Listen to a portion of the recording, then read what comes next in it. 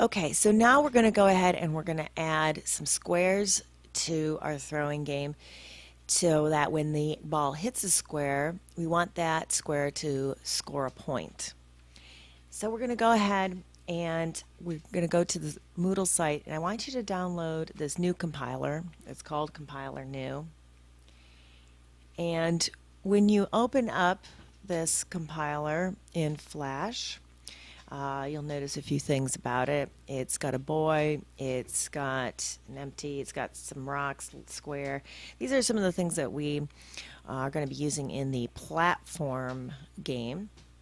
So you'll be using this compiler again. Today we're going to be using just though the square 2 symbol.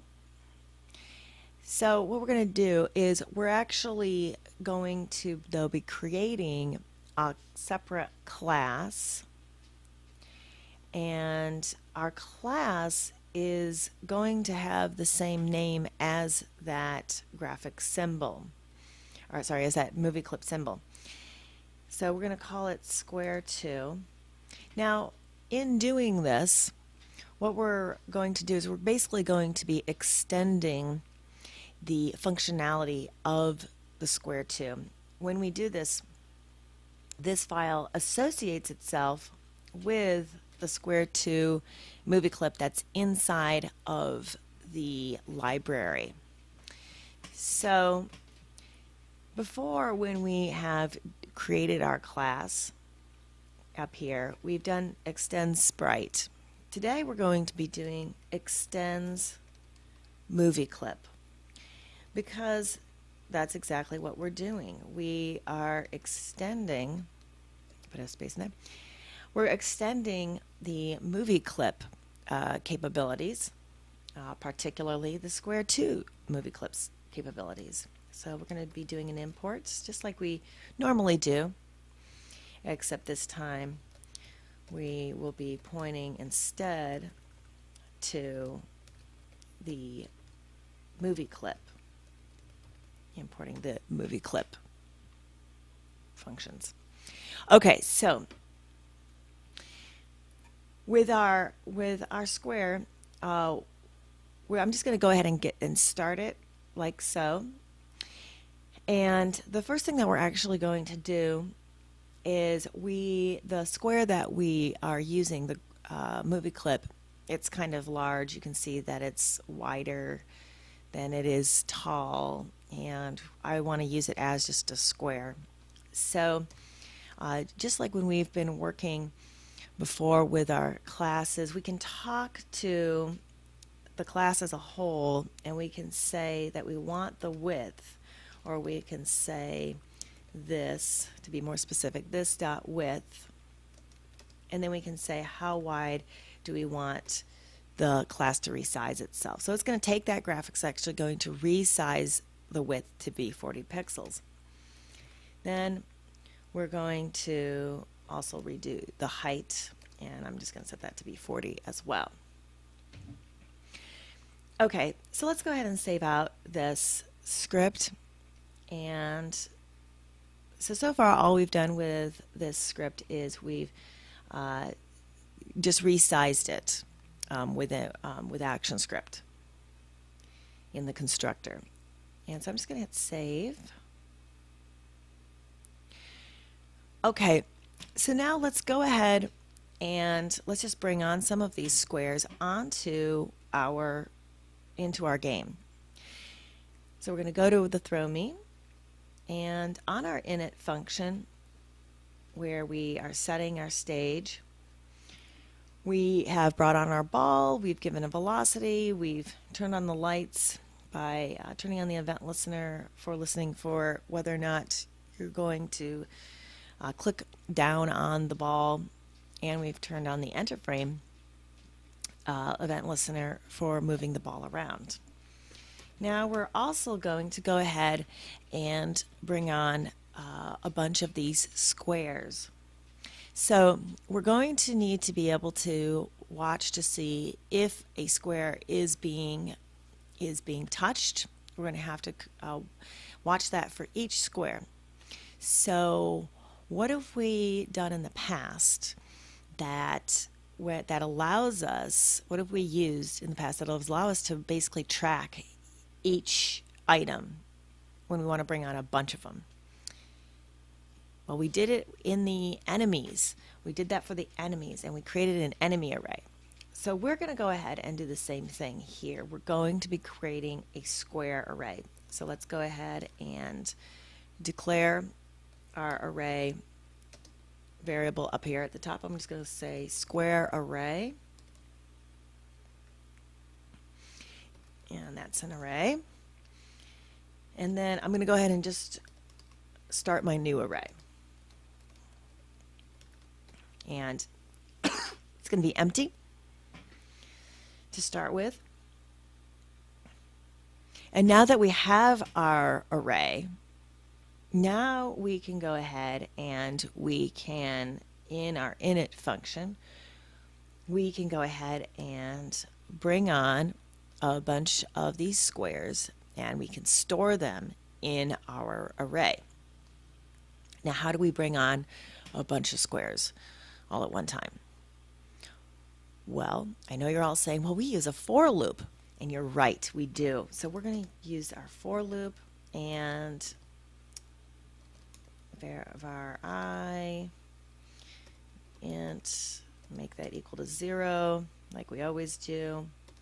And we set our condition while I is less than, and then how many pieces do we want? We're going to say 10. How about?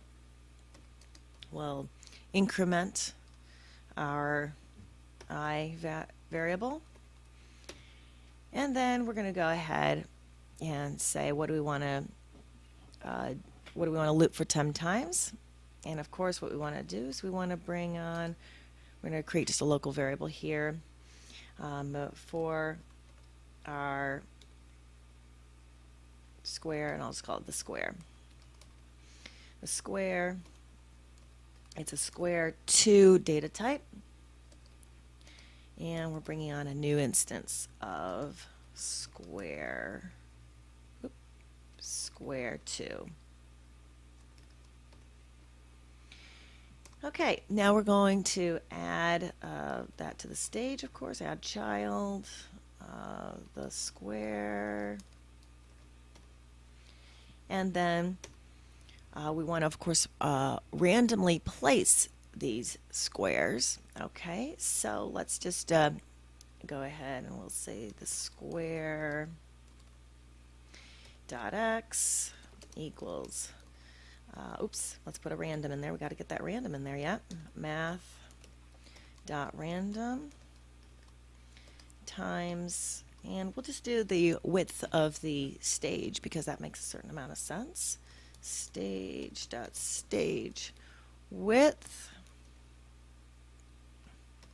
and we'll do the same thing for the height, where the square dot y equals math random,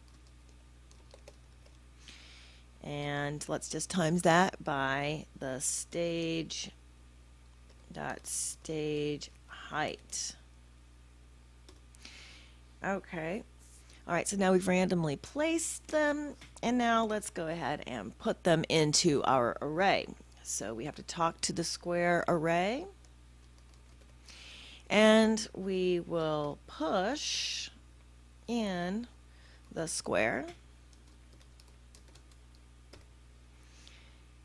Okay, so now we've created our squares, we've pushed them all into the array. Let's go ahead and take a look at that. So we're going to go to our new compiler, and we're just going to put in the throw me class, and we'll go ahead and we'll compile that. And so here we go, and we have the squares. Of course, they're not colliding yet, but we have all the squares there, and all the functionality still works. Okay, so now the first thing that while we're still setting things up, let's go ahead and also bring on a text field that can be our score box. And we already did this in our Add Enemy class that we were working on in class. So this should not be new, but we're going to do it again. Let's go ahead and let's start by declaring our private variable at the top for our text field. We are going to need to talk to our text field throughout this class, so we want this to be a class variable. Let's call this count or score box. That's what we did before. You really could probably copy and paste the code from your Add Enemy over into this, and it would be fine. And I would encourage you to try to just copy and paste and reuse your code as much as possible. That's the whole point. We're doing lots of code. We're trying to, just reuse things as much as possible. So, and then we're also, as you remember from when we did this in class, we need to create a variable that can store the actual number count. That's where we can actually apply addition to. So that's going to be, we'll call that the score, and that is going to be an integer because we're just going to use round numbers. And we're going to start that equal to 0. And then, if you remember from class, we can't just immediately put that score into the text field. The text field only accepts string data types, so we need to convert that score to a string. So we're going to use our score to, we're going to create a score to string variable, and that will be a string data type, of course. Okay, so we've created our 3 variables that we need in order to have a score box. Now we can go into our init function and we can go ahead and just create our new instance of the text field for our score box. So we can go ahead and we'll talk to score box, create our new text field instance, and then we'll add it to the stage.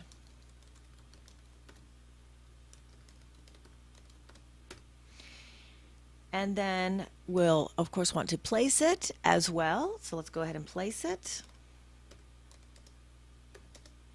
Let's see here. Last time we had it in the bottom right. Actually, I think we could, why don't we just do it in the upper right this time? So that'll be stage width, and let's go ahead and at least subtract the width of the score box. So the score box dot width. Okay, so we're going to subtract the score box width. Now, we need to make one amendment before we do that, before we set it. If you remember, the text field defaults to 100 by 100. Let's adjust the width and height of the score box. So after we do the add child, let's go score box width equals, let's say 20. And let's set the height because we don't want it also to be too tall. Height equals 20. Okay, now when we do this, it will use that value of 20 instead of 100. And of course we want to, oh whoops, this says score. That's not correct. That needs to be score box. Yeah, I was typing too fast. And Y, we're going to set the Y value, stage, the Y value, we're going to have it be in the upper right. So let's just go ahead and drop it by 20. Just a solid value. Okay, so that should do it. That'll make it in the upper right corner. Got the score box. Now let's go ahead and set the text of the score box. Dot text. Now the only problem is that we can't immediately put the score in. We need to go ahead and convert that score value to a string value to put as the text. So we're going to go ahead and say that use that variable called score to string and set it equal to the score, and then use our toString function. That just converts it. Now we can go ahead and go to scorebox.text, and we can set that equal to score to string value. Okay, so now we should have a score box, and let's just run this. Let's see, it should be in the upper right. Oops, what did I do? Let's see here. Oh, it's not what I thought it was, because I also forgot to do something, and maybe you can remember what I probably did wrong. Oh, oops, I put those. Oh yes, that was silly of me. I put those open and closing parentheses. You don't do that on a data type. That's when you're creating the new text field. So yeah, just get rid of those. Got ahead of myself. And oh, wait, look at that. I thought it was going to call me on this, the import for the text field. I guess it must have added it for me. I thought it was going to totally ding me on that. But it added it for me. I was lucky, wasn't I? All right, so now, all right, so there they are, right. And there is my score box up here. Okay, good. All right, so let's start doing our detection. Working on our detection. So we already have a move ball function going, and that's moving the ball around, and it's on every enter frame. And when you are doing hit detection, you usually do need to use an enter frame event listener, because you always have to be constantly looking for whether or not one object is hitting another object. It constantly has to be checking. So we can just really add on to our already existing move ball function that's running. And we'll just add our check. And so what we want to do is we want to run through our square array. So we want to look at my ball. We want to do a hit test object, and we want to look at whether or not it's hitting one of the squares in the array. Now, in order to access one of the squares in the array, of course, we would normally say square array, and then in the square brackets we would put a position number, and then we would say what we wanted it to do. Now, of course, the only problem is that this is only accessing one position. It's only checking against one position. We need to check against all of them. Therefore, what do we need to do in order to check check all of the squares in the array? Well, I know that you're saying, well, we need a for loop, Mary, and that is correct. We do need a for loop. So we're going to go ahead and we're going to say for, and let's see here, we're not using the integer I anyplace here, so we can use the local variable of I. We haven't used it in this function. And we'll set that at 0. And while I just like we were doing when we were going through our enemy arrays. We're going to say while I is less than the square array dot length, so however many items are in that square array, and then we will increment the I value, and then we will have what we want it to do in that for loop. So it's the if statement is going to be inside of that for loop, and we need one more closing curly bracket after our if statement, of course, to close out the for loop. Otherwise everything will be in this for loop, and that's not good. And notice how I have the curly bracket lining up with the for. You don't have to do that. It's just like it, but I like to keep my curly brackets lined up. It makes things a little bit easier to make sure that I have all the curly brackets that I need. Okay, so now that we have that set up, now we can actually go ahead and instead of just looking at one particular position, we will put in wherever it's at in the loop, looking at the I position. So of course the first time through it'll be looking at the 0 position, whether or not the ball is hitting it, and then the first position, and so on and so forth. Okay, so now we want to tell, we want it to do something. We want it to of course remove. We're going to go ahead and have the square being removed. We also are going to go ahead and have the we want to also splice it from our square array. Yeah. So let's go ahead and do that first. So we're going to talk to the square array, and we'll say splice, and then we want to say what position at the I position and how many pieces do you want to take out of the array. We only want to take one out of the array. We're only going to take one place out of the array.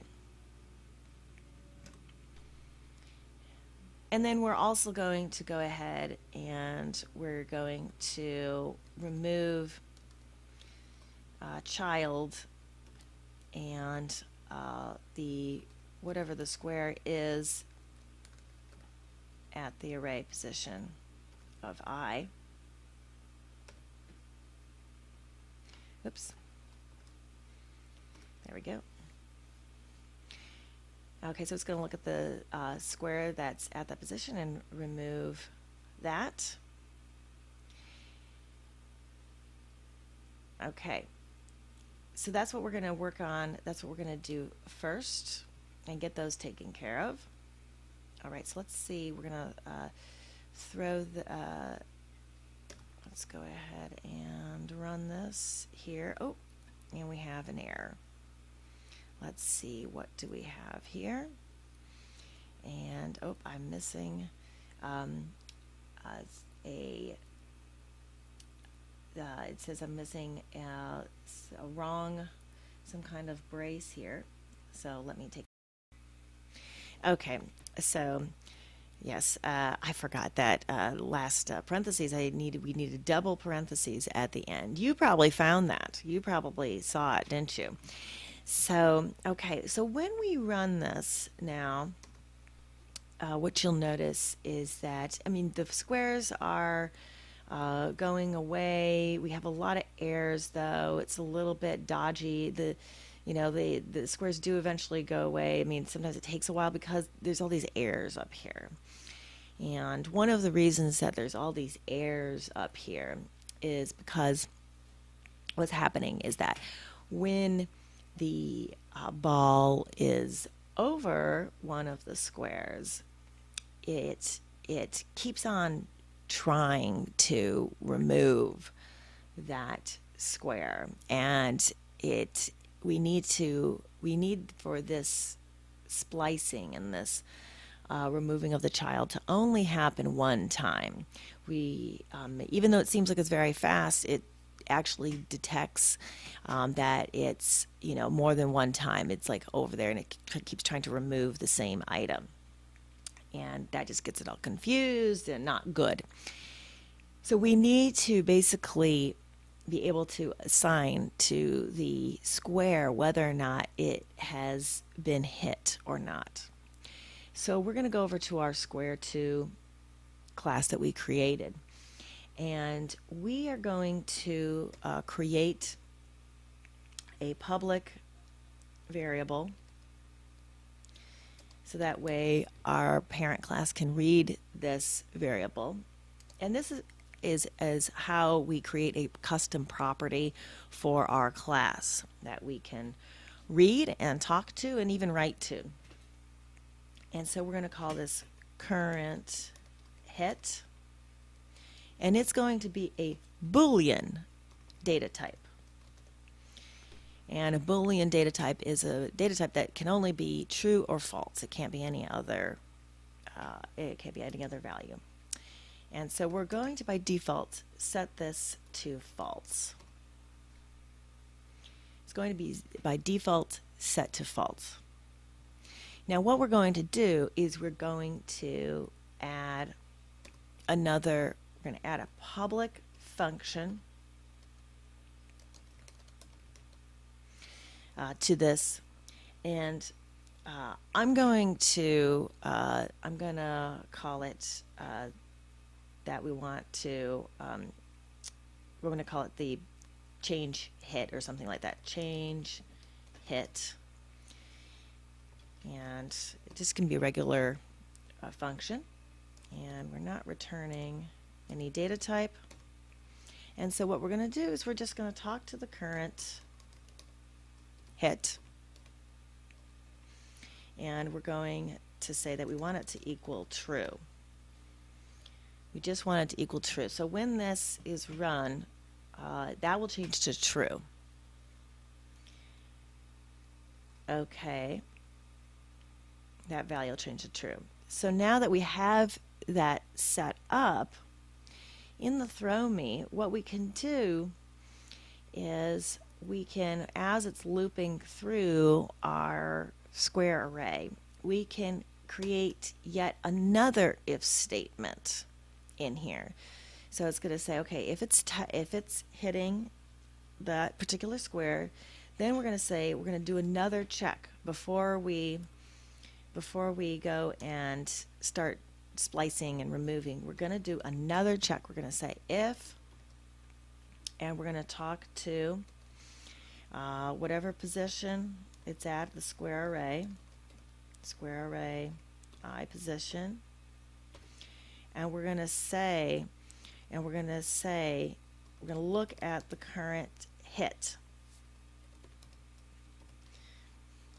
Now, if we write it like this, just if square array, the current position, current hit, what that's saying, that's shorthand for saying if the current hit of that current square is true.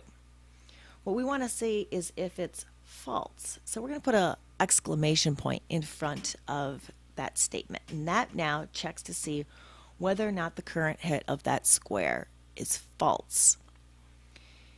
If it is false, then we want to go ahead and splice our square array, that position out, and we want to remove that square from the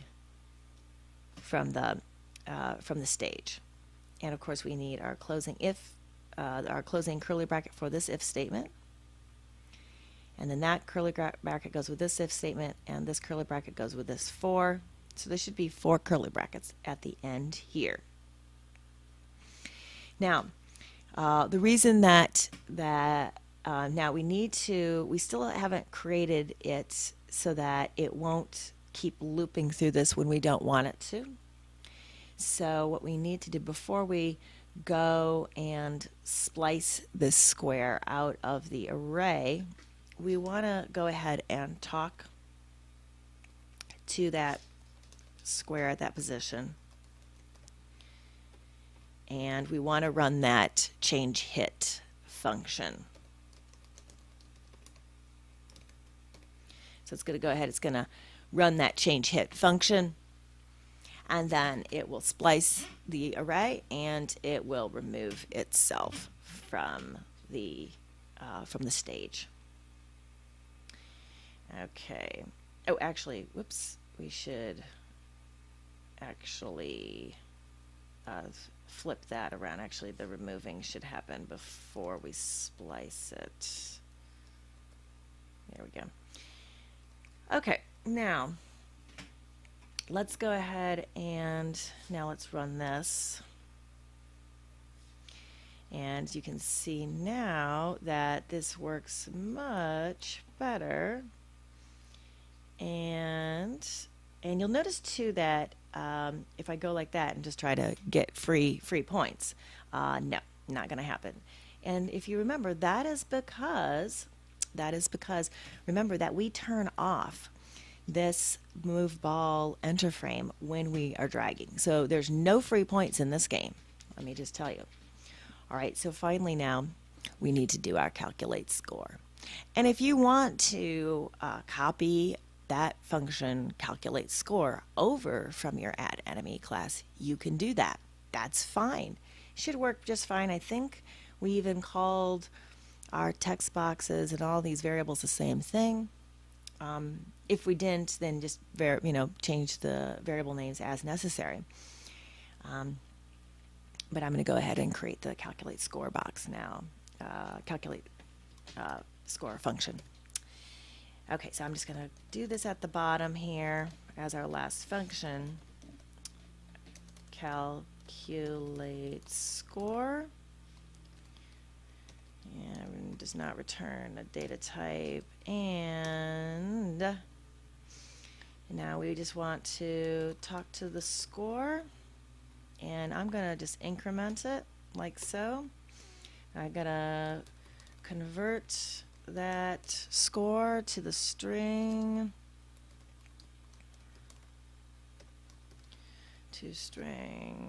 function, and go ahead and set the score box text to my new value, score to string. Okay. All right, now we just need to call this function, calculate score.